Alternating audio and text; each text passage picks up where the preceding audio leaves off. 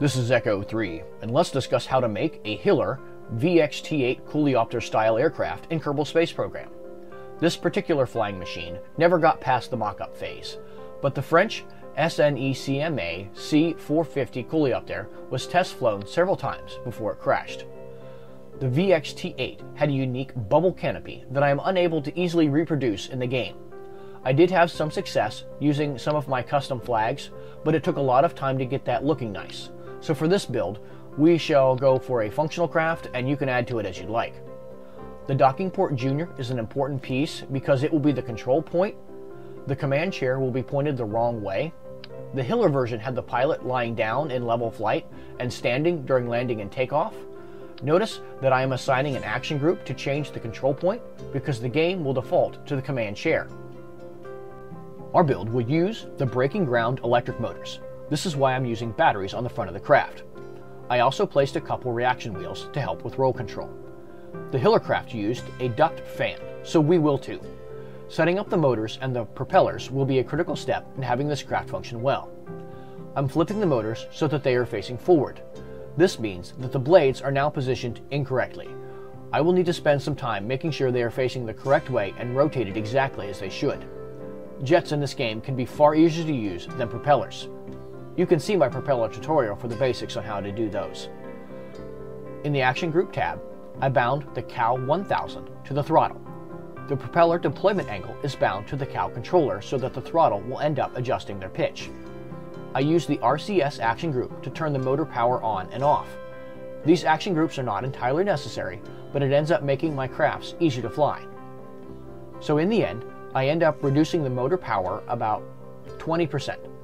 The blades use a deployment angle between -2 degrees and 20 degrees. This does mean that I sacrifice some top-end speed, but I gain more control during hovering.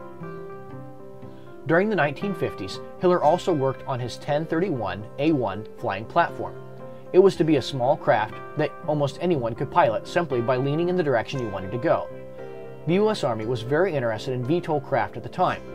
If you are interested in making your own vertical takeoff and landing plane, I have a tutorial that covers some of the more well-known VTOL planes.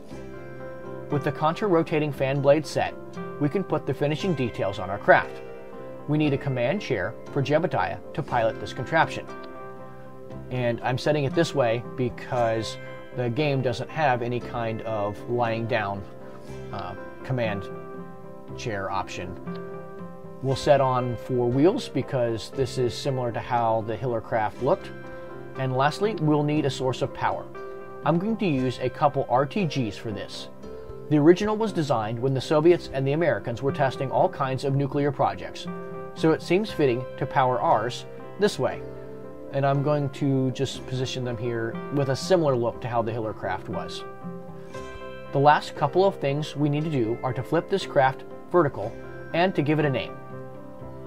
I'm going to give Hiller the credit for this design. Then we can take ours out for a test flight. We will change our control point to up, turn on the SAS, and press the RCS key to toggle the motor power. Then we need to adjust our blade pitch to control our speed. Overall, this seems to be a fairly stable craft. This iteration is easier to fly than my first attempt, but it is still a little tricky. I don't think I would want to fly one of these in real life. I'm Echo 3, and thanks for joining me to discuss the Hiller VXT-8.